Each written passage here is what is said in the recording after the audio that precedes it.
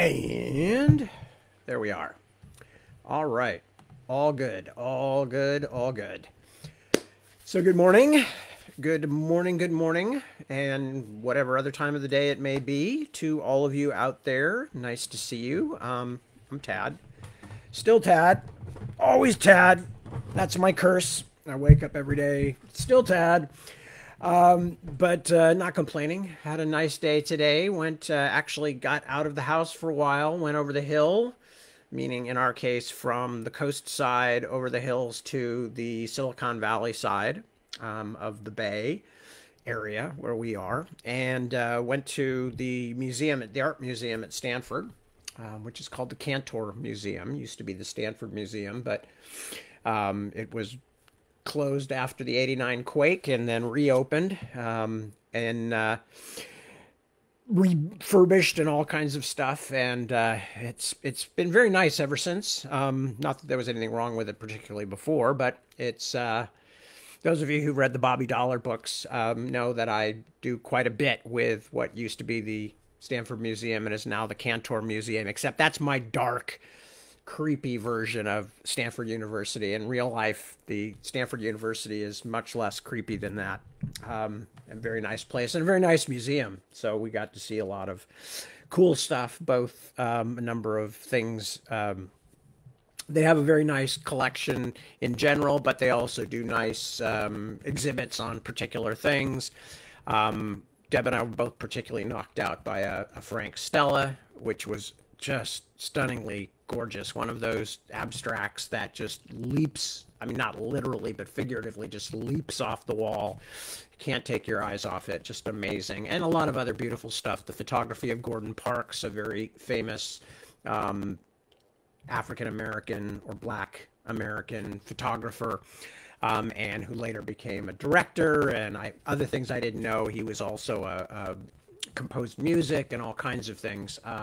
Amazingly talented guy, but his photographs are just stunning, and just a lot of cool stuff. So it was really nice to get out and do that. And then we went to a restaurant that we literally haven't been to since we moved over, which was like 2011. So that was good fun too. We sent a picture of it to our daughter, who was, very young at the time we moved and had never eaten anything at this particular Mexican restaurant except chicken nuggets. But she recognized it instantly when we said, "Yeah, guess where we are." So that was good fun. Anyway, and I'm plugging away on Navigator's Children. Not much to report as far as that goes, except for just working on it, juggling, moving things around, doing all kinds of stuff like that.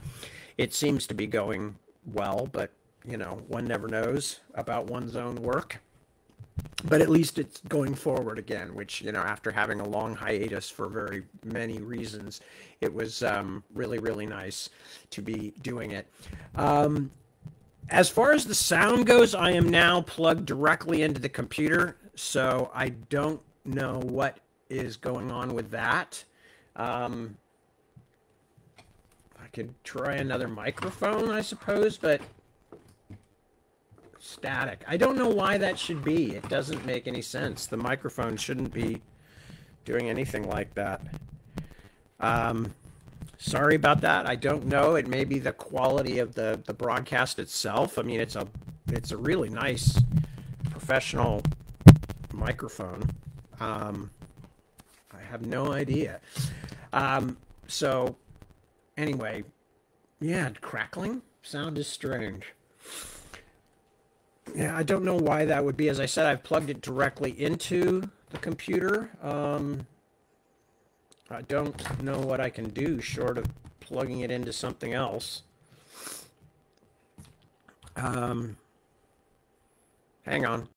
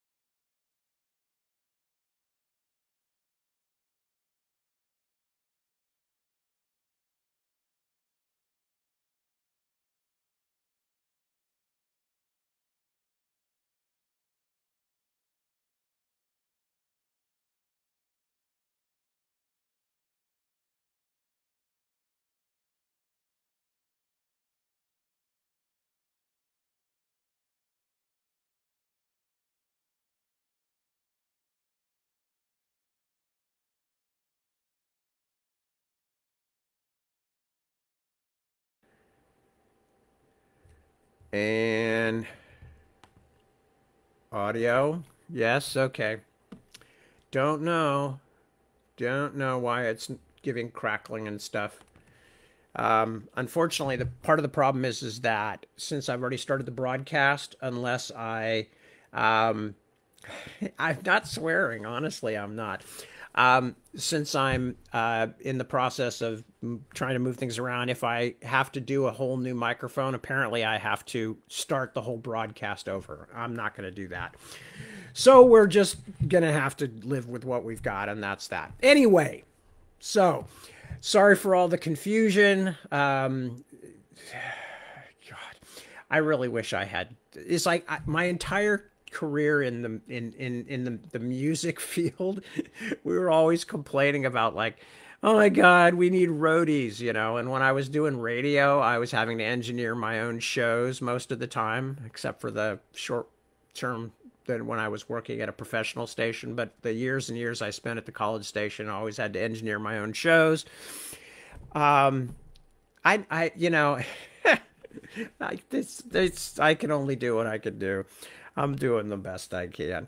Anyway, so you go away, little microphone. We'll figure you out later. I have no idea why microphones are difficult. Yeah, no, it's in soft focus here because for some reason it lost the focus. Who knows? Maybe it's lost the no, it's got the webcam. So it's still the webcam. I'll just stay in one place for a while till it finds me again, and which it usually does after a while. I'm trying to think if there's anything else I need to tell you before we go ahead and start reading. I'm just, I'm amused, but in a very sad way at having to struggle with all this nonsense. Not because I'm complaining about it, just because it's just amazingly ridiculous to have to in this day and age when everything should just work. You should be able to just plug it in and it should just work. And instead, what do you get? You get this stuff. Anyway, which, by the way, remember, I'm only working with all this stuff in the first place because Facebook was so impossible to work with in terms of trying to do a broadcast. So anyway, what can I say? Okay, let me just check in and say hello. I'm going to have to skip over all the things about the sound, which is about 3/4 of the comments, but I'm going to say hello to people anyway. So first off, who do we got here? Chris, good morning in sunny Lübeck. Nice to see you. Anamika, good morning. Good to see you too. Mark, good morning. Good morning. I hope it's still nice in Yorkshire. Ronnie, checking in from sunny Scotland. Oh, that's nice to hear. All right, good. I was just thinking about Scotland for various reasons because of some history stuff Deb and I have been watching. Holger says good morning to all here and started Brothers of the Wind. Anyway, so good. I hope you enjoy it. Kristen, hello. Good to see you. And Jeremy, good evening, good evening. A pleasure as always. It's still not finding the focus here. All right, come on. You can do it. What's so hard? I'm here. Focus. Focus. God. Anyway, Chris, I already said hello to. Oh, as far as the voice recognition stuff, I certainly have thought about it. The problem is, and because I was just talking to Deb about this today, is I've been going through this stretch of inflammation for several months now. The problem is that, you know, I have 35, 40 years now of thinking, brain, hands, keyboard. So, I could change over, but it's not something I can do in the middle of a book without wanting, you know, it's if when I have to change keyboards occasionally, which, you know, like when I go on tour or something and I have to use just my regular laptop instead of the special keyboard I use, just using a keyboard screws me up for a week or two before I can get used to a normal one. So I can't even imagine what changing my whole creative process to try and learn how to dictate and control everything that way. I don't want to do it in the middle of a book. So if I have to go that way at some point, it will be between books. I still don't know why this thing still won't focus. Maybe if I lean back a little bit, it'll start looking for me. I don't know. Almost sounded like Pee Wee Herman there. All right. So who else have I not said hello to yet? Mahmoud. Hello. Yes. Okay. Now we're talking about the sound, static sound, crackly sound. Ronnie Kim says no sound, but hi, Kim, anyway. Yes, I was mute because I was unplugging. Um, I was unplugging various cords, trying to find a way that I could make the other microphone work. Let's see. Who else? Have I said hello to everybody who's checked in? I think so. This is all about the crackling and all that kind of stuff. So, and now the picture's out of focus. Winter, hello, Winter. Hello, Christina. Lovely to see you, Rosalba. You too. A pleasure, a pleasure. Everybody. Ilva, hello. Hi, sweetie. Okay, it seems like I've checked in with everybody. We've done what we could do with the sound. I don't know why the camera is just suddenly decided it never wants to be in focus again. I don't know why. It's beyond me. Um, who knows? Not me. Anyway, so I'm about to start reading in just a moment. Oh, Jeremy says the brother too says hello, hello. Um, and so hello, say hello to your brother. It's always good to see him too, even if he's not actually taking the trouble to sign in, but wants to be given credit for being here anyway. I say hi, good to see you. Okay, and I apparently I'm never gonna get back into focus. I don't know why. Okay, watch out. This is gonna be really scary. Sometimes if you get close or you just stay in one position for a long time, it will actually focus. But that does not appear to be the case. So let's just check one last thing. High definition, 720. Yeah, that's really the only thing I can have there is that particular.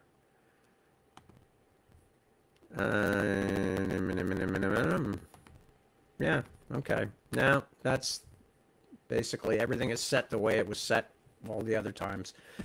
I could give up. I give up. I'm just going to live with it. Everything seems to be plugged in correctly. There's no reason. I mean, if you've got a picture, you've got a picture. The non-focusing thing is something else. So it's not the electrical contacts. That might have something to do with the microphone, which I'm back to the original microphone. So if it's crackling, I have no idea what's causing it. Maybe we just have bad lines going out from here. I don't know. And frankly, I'm having enough trouble trying to get my telephone fixed here without even trying to figure out why I'm not getting a decent Wi-Fi broadcasting connection. So, but I'm going to read, and I will read, and if the crackling is too bad, I can't really do anything about it. I apologize. That's just the way it is. So, okay, where were we? All right, last time, Rini, when I was reading last time, Rini had just come through. That means she had, after hitching up with Blue Dog Anchorite, whose name is Singh, and Martine, and she and Kabu had all been. Blue Dog Anchorite was going to get them back into the whatchamacallit, the Otherland, get them into Otherland. And then something very weird and bad happened, something not anything like what was expected. And when Rini was conscious, I guess, again, she found herself in the middle of essentially a kind of a normal looking tropical jungle. I mean, as normal looking as a tropical jungle can be when you're not expecting one. Which on the scale of expectedness is actually even beyond the Spanish Inquisition in terms of its unexpectedness. So anyway, I'm going to start with that. Rini just having come through, trying to figure out Kabu is not apparently there with her. She is a bit nonplussed about this. And I've done everything I could, and now I am going to continue. So there we go. Anyway, Rini looked up. The tree shadows had taken on a new angle, and the sky seemed just perceptibly darker. Everything else is just like RL, she thought. So maybe I better start thinking about a fire. Who knows what's going to be walking around here at night? The impossibility of her situation once more threatened to overcome her, but beneath the shock and confusion and despair, there was also a tiny trace of sour humor. Who would ever have guessed that her precious, hard-earned college education, the thing that everyone had said would make her an integral part of the 21st century, would instead have led her to building imaginary fires in imaginary jungles to keep imaginary beasts at bay? Congratulations, Rini. You are now an official imaginary primitive. It was hopeless. Even with the trick Kabu had showed her, she could not manufacture a single spark. The wood had been too long on the damp ground. Whoever made this bastard place had to be a stickler for detail, didn't he? Couldn't have left a few dry sticks around. Something rustled in the branches. Rini jerked upright and seized one of the branches, hoping it would make a better club than it had a bonfire. What are you so afraid of? It's a simulation. So some big old leopard or something comes out of the dark and kills you. So what? But that would probably throw her out of the network. Game over, which would be another way of failing Singh, Stephen, everyone. And this whole place feels too goddamn real anyway. I don't want to find out how they'd simulate me being something's dinner. The clear place in which she had settled was scarcely 3 meters wide. The moonlight filtering down through the trees was strong, but it was still only moonlight. Anything big enough to harm her would probably be on her before she could react. And she couldn't even prepare herself for possible dangers because she had no idea where she was supposed to be. Africa? Prehistoric Asia? Somewhere completely imaginary? Whoever could dream up a city like that could invent a whole lot of monsters, too. The rattle grew louder. Rini tried to remember the things she had read in books.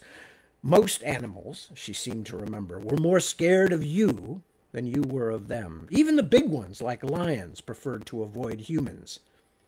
Assuming we have anything like real animals here. Dismissing that bleak thought, she decided that rather than crouching in fear, hoping not to be discovered, she would be better off announcing her presence. She took a breath and began singing loudly. Genome warriors, brave and strong, battle Mutah's evil throng, separate the right from wrong, mighty genome warriors. It was embarrassing, but at the moment the children's show theme, one of Stephen's great favorites, was the only thing that came to her mind. When the mutant mastermind threatens all of humankind, tries to sneak up from behind and cut genetic ties that bind. The rustling grew louder. Rini broke off her song and raised the club. A shaggy, strange-looking animal, somewhere between a rat and a pig in appearance, and closer in size to the latter, pushed through into the clearing. Rini froze. The thing raised its snout for a moment and sniffed, but did not seem to see her. A moment later, 2 smaller versions of the original bumbled out of the vegetation behind it. The mother made a quiet grunting noise and herded her offspring back into the shrubbery, leaving Rini shaken but relieved. The creature had looked vaguely familiar, but she certainly could not say she had recognized it. She still did not have any idea where she was supposed to be. Genome warriors, she sang again, louder this time. Apparently, at least judging by the pig rat, or whatever it was she had just met, the local fauna weren't aware that they were supposed to be afraid of humans. Bold and clean, with chromosomes so sharp and keen, they'd fight the mutomix machine, mighty genome warriors. The moon had passed directly above her, and she had run through every song she could remember, pop tunes, themes from various net shows, nursery rhymes, and tribal hymns, when she thought she heard a faint voice calling her name. She stood, about to shout a reply, but stopped. She was no longer in her own world. She was very evidently trapped in someone else's dream, and she could not shake off the memory of the dark something that had killed Singh and handled Rini herself as though she were a toy. Perhaps this strange operating system, or whatever it was, had lost her when she slipped through, but was now looking for her. It sounded ridiculous, but the horrible living darkness, followed by the overpowering realness of this place, had shaken her badly.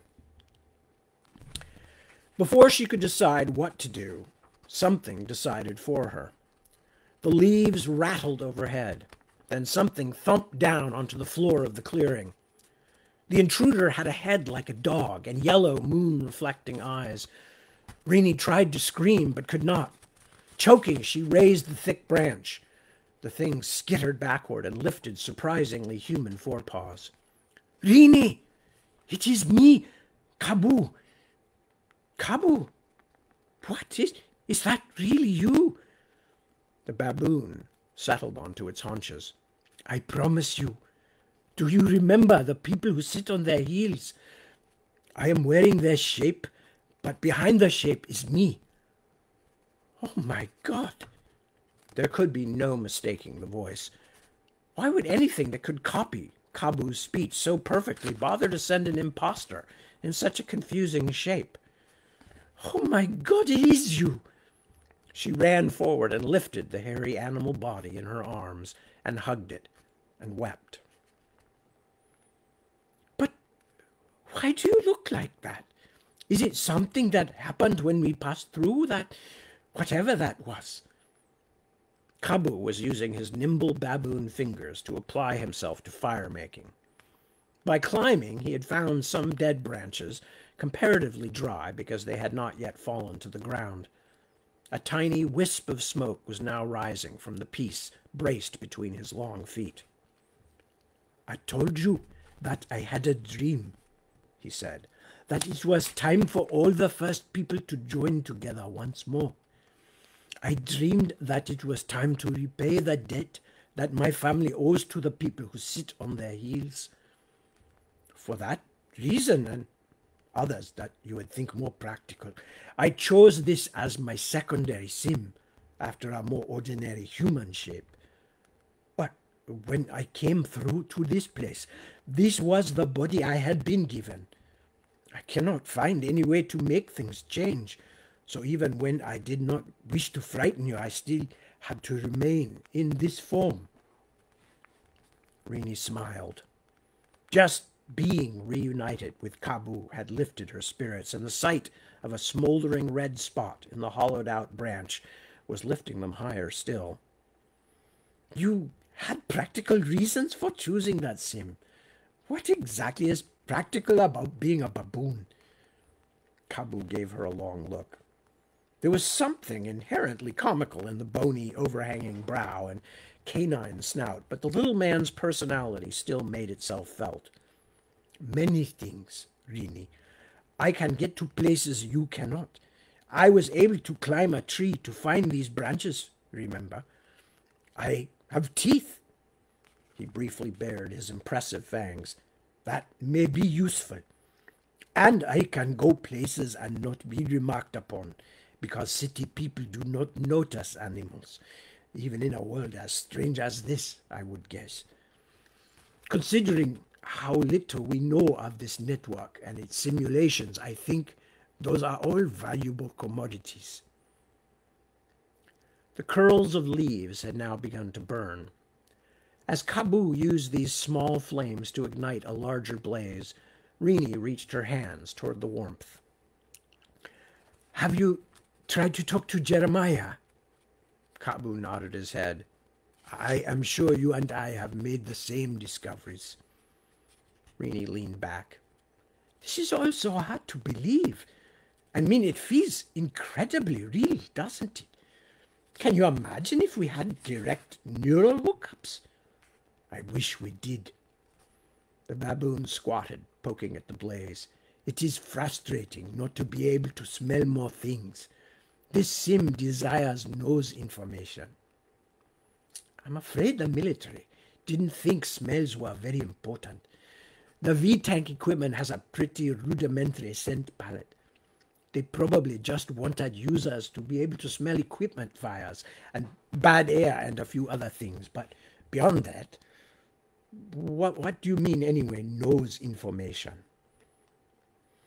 Before entering into VR the first time, I had not realized how much I rely on my sense of smell, Rini. Also, perhaps because I am wearing an animal sim, the operating system of this network seems to give me slightly different, what words do you use? Sensory input.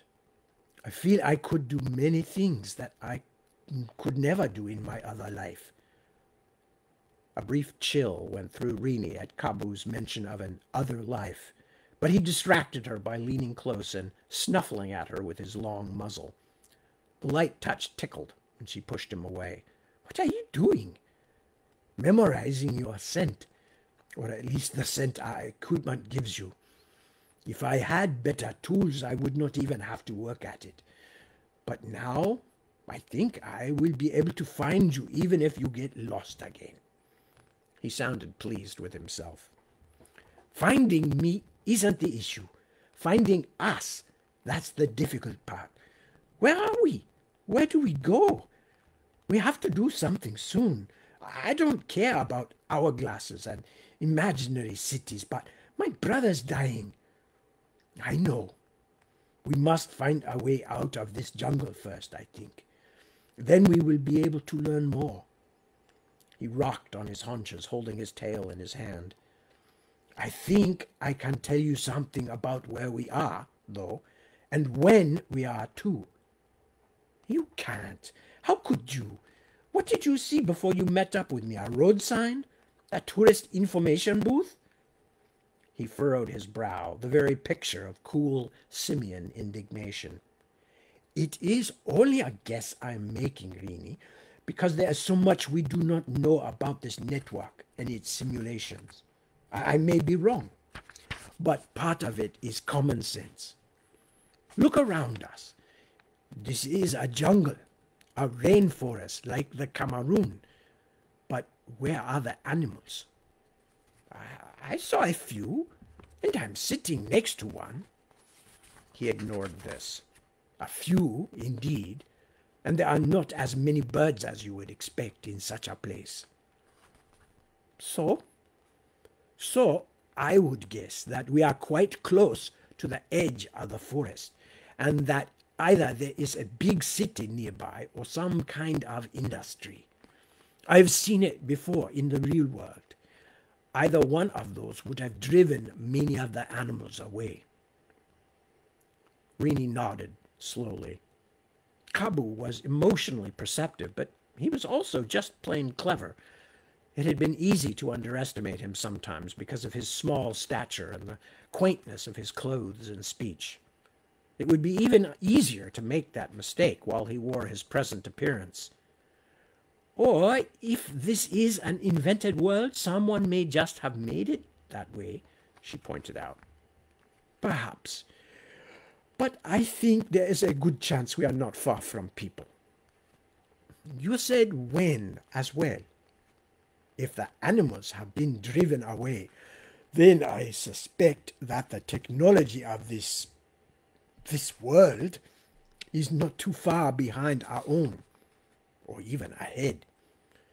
Also, there is a harsh scent in the air that I believe is part of this place, and not just an accidental product of our V-tanks. I only smelled it when the wind changed, just before I found you. Rini, enjoying the surprisingly powerful comfort of the fire, was content to play Watson to the small man's Holmes. And that scent is? I cannot say for certain, but it is smoke more modern than that of a wood fire. I smell metal in it and oil. We'll see. I hope you're right. And if we've got a long search ahead of us, it would be nice if it took place somewhere with hot showers and warm beds. They fell silent, listening to the crackle of the fire. A few birds and something that sounded like a monkey called in the trees above. What about Martine? Rini asked suddenly. Could you use this baboon nose of yours to find her? Perhaps if we were close enough. although I do not know what smell she has in this simulation, but there is nothing that smells like you do, which is the only measure I have for a human scent, anywhere nearby. Rini looked past the fire into the darkness. Perhaps if she and Cabo had wound up reasonably close to each other, Martine would not be too far away. If she had survived. Cabo, what did you experience when we were coming through? His description brought back the goose flesh, but told her nothing new. The last thing I heard Mr. Singh say was that it was alive, he finished. Then I had a sense of many other presences, as though I was surrounded by spirits. I woke up in the forest as you did, alone and confused. Do you have any idea what that thing was? The thing that caught us and killed Singh? I can tell you it wasn't like any security program I've ever heard of. It was the All-Devourer. He spoke with flat certainty. What are you talking about? It is the thing that hates life because it is itself empty. There is a famous story my people tell of the last days of Grandfather Mantis and how the All-Devourer came to his campfire. He shook his head. But I will not tell it here, not now. It is an important story, but it is sad and frightening.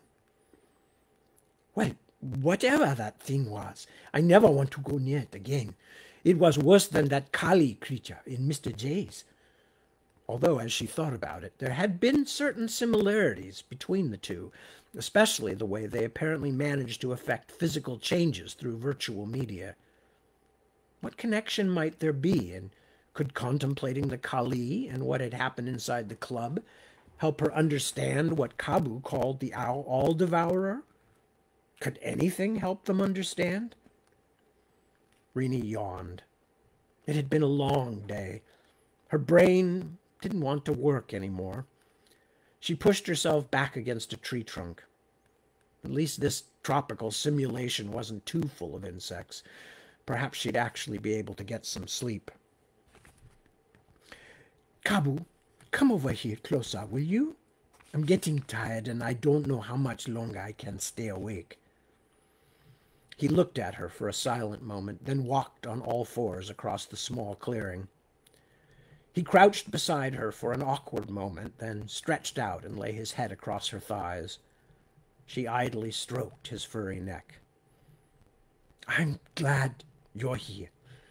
I know that you and my father and Jeremiah are really only a few meters away from me, but it still felt terribly lonely when I woke up by myself. It would have been much worse spending the whole night here alone. Cabo did not say anything, but extended one long arm and patted her on the top of the head, then lightly touched her nose with his hairless monkey finger. Rini felt herself drifting into welcome sleep. I can see the edge of the forest, Cabo called 20 meters up, and there is a settlement. Rini paced impatiently at the foot of the tree. Settlement? What? What kind?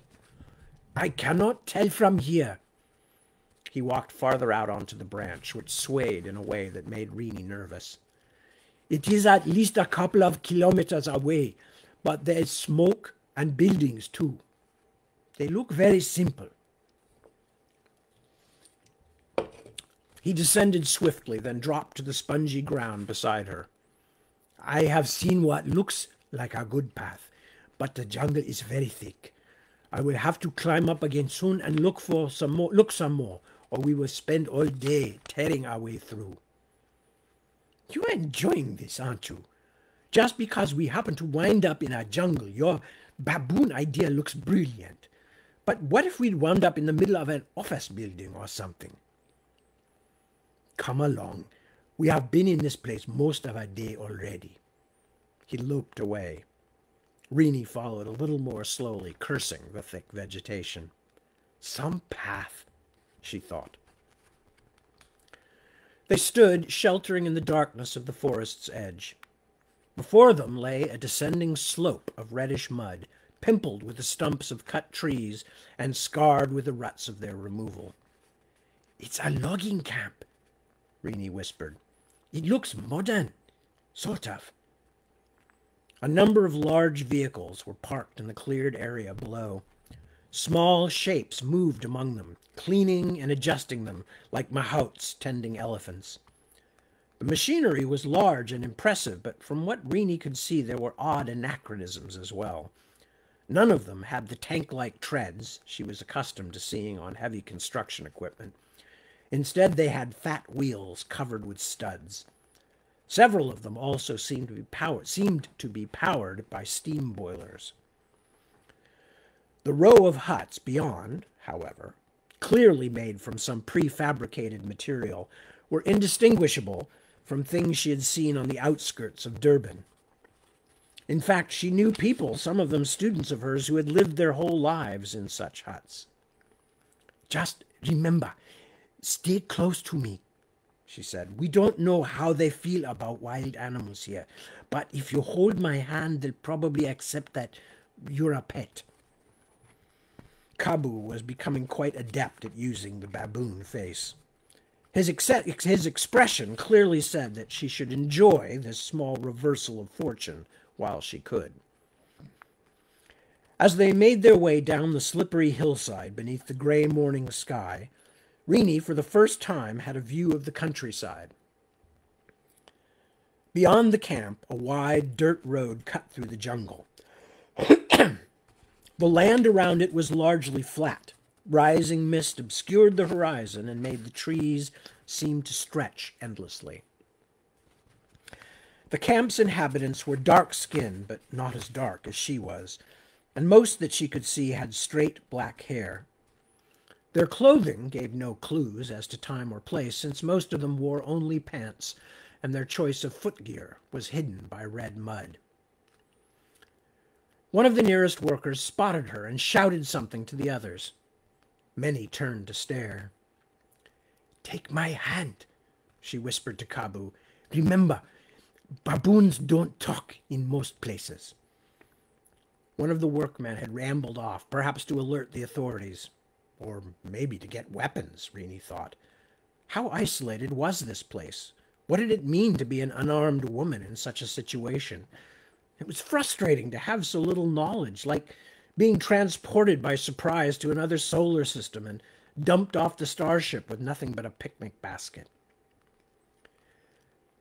A silent half-circle of workers formed as Rini and Kabu approached, but remained at a distance that might have been respectful or superstitious. Rini stared boldly back at them. The men were mostly small and wiry, their features vaguely Asian, like pictures she remembered of the Mongols of steppe country. Some of them wore bracelets of a translucent jade-like stone, or wore amulets of metal and mud-draggled feathers on thongs around their necks. A man wearing a shirt and a wide-brimmed conical straw hat bustled up from behind the gathering crowd of workers. He was thickly muscled, with a long, sharp nose, and had a paunch that hung over his colorful belt. Rini guessed he must be the foreman. Do you speak English? She asked. He paused, looked her up and down, then shook his head. No? What is it? Rini's confusion passed in a moment. Apparently, the simulation had built-in translation facilities, so she seemed to be speaking the foreman's language, and he hers. As she continued the conversation, she saw that his mouth movements did not quite match his words, confirming her guess. She also noticed that he had a pierced lower lip with a small gold plug in it. I am sorry. I am lost. I have had an accident. Inwardly, she cursed. In all the time they had spent struggling through the jungle, she had given no thought to a cover story. She decided to wing it. I was with a group of hikers, but I got separated from them. Now she just had to hope the custom of walking for pleasure existed in this place. Apparently, it did. You are far from any towns, he said, looking at her with a certain shrewd good humor, as though he guessed she hadn't told him the truth, but wasn't too bothered about it. Still, it is bad to be lost and far from home. My name is Tok. Come with me. As they walked across the encampment, Kabu, still silent at Rini's side, uncommented upon, despite all the stares he received, she tried to get a better fix on what sort of place this was. The foreman looked as Asiatic or Middle Eastern as any of the laborers. On his belt was something that looked like a field telephone. It had a short antenna, but was cylindrical and covered with carvings. Something that very much resembled a satellite dish also stood atop one of the larger huts. It didn't add up to any recognizable pattern. The satellite hut proved to be Tok's office and home.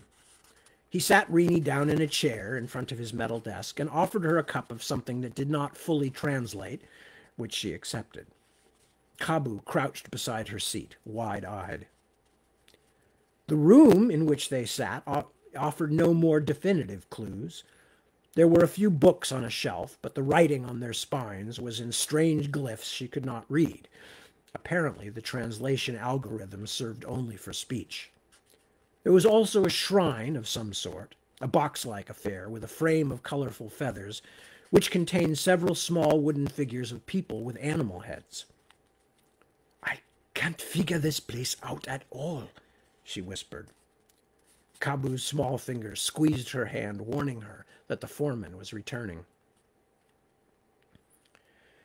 Rini thanked him as she took the steaming cup, then lifted it to her face and sniffed it, before remembering that, as Kabu had complained, the V-tank gave her a very limited sense of smell. But the mere fact that she had tried to smell it suggested that this place was already impairing her VR reflexes. If she didn't stay vigilant, she could easily forget that it wasn't real. She had to lift the cup carefully, feeling for her lips to make sure she was placing it properly, since her mouth was the one spot where she had no sensitivity. It was like trying to drink after having been anesthetized at the dentist's office. "What sort of monkey is that?" Tok squinted at Kabu. "I have not seen one like it before." "I don't know. It was given to me by a friend who traveled a lot. It is a very faithful pet." Tok nodded. Rini was relieved to see that the word seemed to translate. "How long have you been lost?" he asked. Rini decided to stick close to the truth, which always made lying easier. "I spent one night in the jungle by myself." How many of you were there?"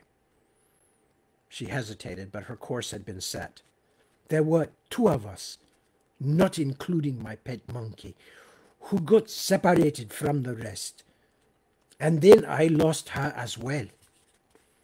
He nodded again, as though this jibed with some personal calculation. "And you are a Temeluni, of course." This was slightly deeper water, but Rini took a chance. "Yes, of course." She waited, but this also seemed to confirm the foreman's casual suspicions.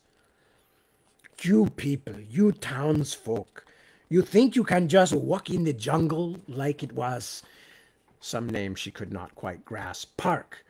But the wild places are not like that. You should be more careful with your life and health. Still, the gods are sometimes good to fools and wanderers." He looked upward, then muttered something and made a sign on his breast. "I will show you something. Come." He stood up and walked around the desk, beckoning Rini toward the door at the back of the office. On the other side was the foreman's living quarters, with a table, a chair, and a bed canopied by a curtain of mosquito netting. As he stepped toward the bed and pulled back the gauzy netting, Rini braced herself against the wall, wondering if he was expecting some kind of exchange of favors for her rescue. But there was already someone there. The sleeping woman was small and dark-haired and long-nosed like Tok, dressed in a simple white cotton dress. Rini did not recognize her. As she stood, frozen, unsure of what to do, Kabu loped to the bed and jumped up beside the woman, then began to bounce up and down on the thin mattress. He was clearly trying to tell her something, but it took her a long moment to understand. Martine? She hurried forward. The woman's eyes fluttered open, the pupils roving, unfixed. The way! Blocked! Martine, if this was her, lifted her hands as though to ward off some looming danger. The voice was not familiar, and there was no French accent, but the next words dispelled any doubt. No! No, sing! Do not! Ah, my God, how terrible! Rini's eyes stung with tears as she watched her companion thrashing on the bed, apparently still in the grip of the nightmare that had awaited them at Otherland's shadowy border. Oh, Martine! She turned to the foreman, who was watching the reunion with grave self-satisfaction. Where did you find her? Talk explained that a party of tree markers had discovered her wandering dazedly at the edge of the jungle, a short distance from the camp. The men are superstitious, he said. They think her touched by the gods. Again, the reflexive gesture. But I suspected that it was hunger and cold and fear, perhaps even a blow on the head. The foreman returned to his work, promising that they could have a ride back with the next convoy of logs, leaving at twilight. Rini, overwhelmed by events, neglected to ask where back might be. She and Kabu spent the dwindling afternoon sitting beside the bed, holding Martine's hands and speaking soft words to her, when the nightmares seemed to pursue her too closely. Wow, we're still not in focus, are we? Who knows? The foreman talk helped Rini up onto the back of the huge, gleaming, steam-powered truck. Kabu clambered up by himself and sat next to her atop the chained logs. Talk made her promise that she and her mad Temaluni friends would not wander around in the wild country anymore. She did, and thanked him for his kindness as the convoy pulled out of the camp and onto the broad, muddy road. Rini could have ridden in one of the other truck cabs, but she wanted the privacy to talk to Kabu. Also, Martine was belted into the passenger seat of this truck, whose driver, Rini had noticed with interest, was a broad-faced, broad-shouldered woman, and Rini wanted to stay close to their ill companion. So, that's not Martine's voice because she's delirious and she's speaking French, I suppose, she said as they bumped out of camp. But why do you have your voice and I have mine? I mean, you sound like you, even though you look like something out of a zoo. Kabu, who was standing upright, leaning into the wind and sniffing, did not answer.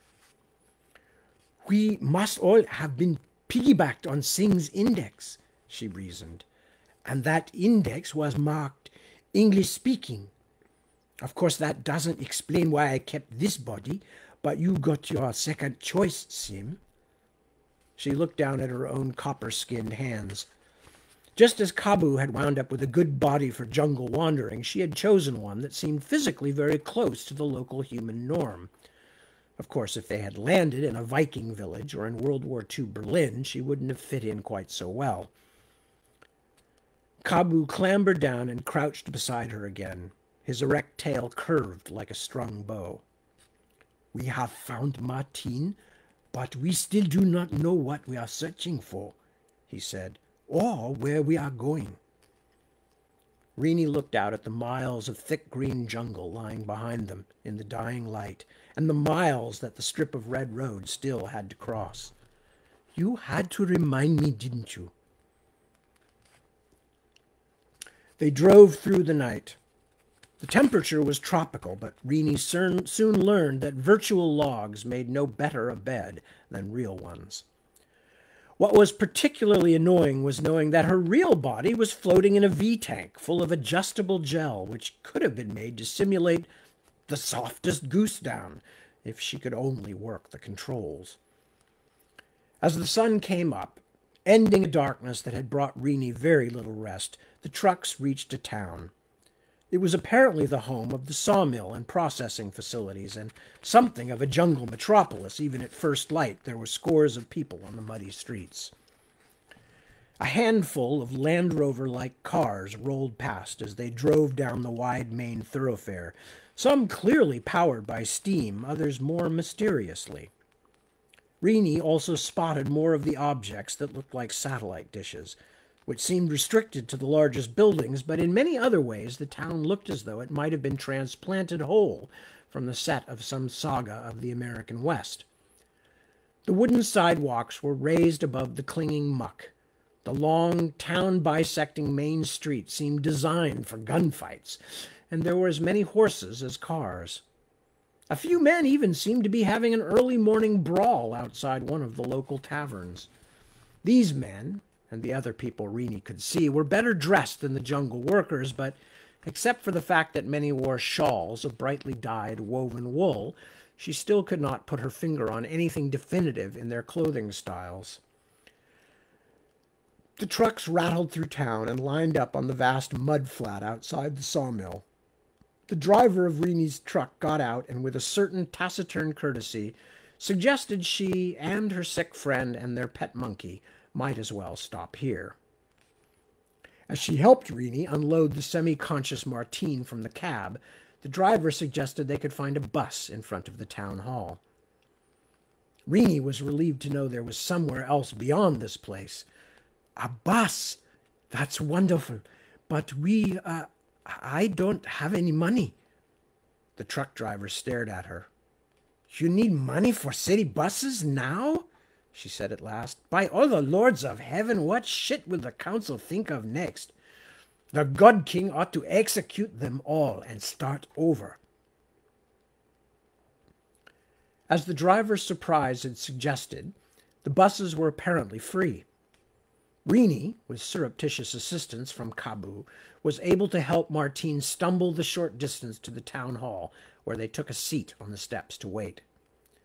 The French woman still seemed to be caught in those terrible moments when they had broken into the Otherland system and everything had gone so badly wrong, but she was able to move around almost normally when prompted, and once or twice Rini even felt a returned pressure when she squeezed Martine's hand, as though something inside was struggling toward the surface. I hope so, Rini thought. Without seeing, she's the only hope we've got of making any sense of this. She looked out at the utterly foreign yet utterly realistic surroundings and felt almost ill. Who am I kidding? Look at this place. Think of the sort of minds and money and facilities it took to make this. And we're going to put the ringleaders under citizen's arrest or something? This whole venture was ridiculous from the very beginning. The sensation of helplessness was so powerful that Rini could not summon the will to speak. She, Kabu, and Martine sat on the steps in silence, an oddly assorted trio that received its due in the covert stares and whispers of the local populace. Oh, I see that my mother-in-law checked in. Hi, Hazel. Good to see you. Rini thought the jungle might be thinning a little, but she wasn't positive. After watching an uncountable number of trees go by, hour upon hour, she was seeing the monotonous landscape slide past even when she closed her eyes. The gold-toothed, feather medallion-bedecked bus driver had not batted an eye at her two unusual companions, but when Rini had asked him where the bus went, whatever information was printed over the windscreen was illegible to her, like the foreman's books. He had stared as though she had asked him to make the battered old vehicle fly. Temeloon, good woman, he had said, lowering his chunky sunglasses to examine her more closely, perhaps thinking that someone might ask him later to describe the escaped madwoman. The city of the God King, praise to his name, the Lord of life and death, he who is favored above all others, where else would it go? He gestured to the single straight road leading out of the sawmill town. Where else could it go? Now, with Kabu standing in her lap, his hands pressed against the window, and Martine sleeping against her shoulder, Rini tried to make sense of all she had learned. The place seemed to have 19th and 20th century technologies mixed up together, so far as she could remember the differences between the two. The people looked something like Asians or Middle Easterners, although she had seen a few in the town who had fairer or darker appearances. The foreman hadn't heard of English, so that might indicate a great distance from the English-speaking peoples, or a world in which there was no English at all, or just that the foreman was ignorant. They seemed to have at least one well-established religion and a god-king, but was that a person or a figure of speech? And the truck driver had made it sound as if there were some kind of governing council. Rini sighed miserably. Not much to go on at all. They were wasting time, precious, precious time, but she couldn't think of a single thing they could do differently. Now they were headed to Temaloon, which apparently was an even larger town. And if nothing there brought them closer to their goal, then what? On to the next? Was this foray for which Singh had paid with his life going to be just bus trip after bus trip? One long bad holiday? Kabu turned from the window and put his head next to her ear. He had been quiet during the journey so far, since there were passengers crammed into every possible space. Sorry, I lost it for a second here. Where did it go? Since there were passengers crammed into every possible space on all the seats and in the aisles, half a dozen at least just within a meter radius of Rini's cramped seat. Many of these passengers were also transporting chickens or small animals Rini couldn't quite identify, which explained the bus driver's disinterest in Kabu. But none of these creatures showed any inclination to talk, which was why the baboon in Rini's lap now whispered very quietly.